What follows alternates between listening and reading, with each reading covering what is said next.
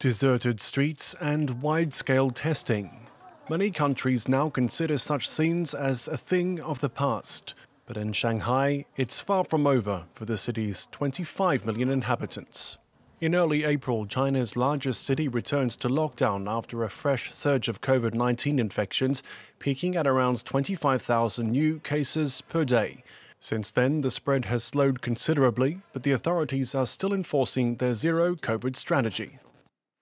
We have discussed about this issue with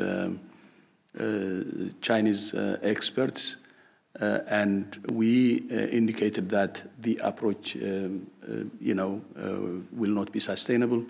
And considering the behavior of the virus, I think a shift will be very important. According to the World Health Organization, the zero-COVID approach is particularly ineffective against the Omicron variant. The Chinese authorities continue to defend their strict lockdown response, despite criticism from parts of the population, like here in Shanghai. The government's official figures show only 5,000 people have died from COVID-19 since the outbreak began in early 2020.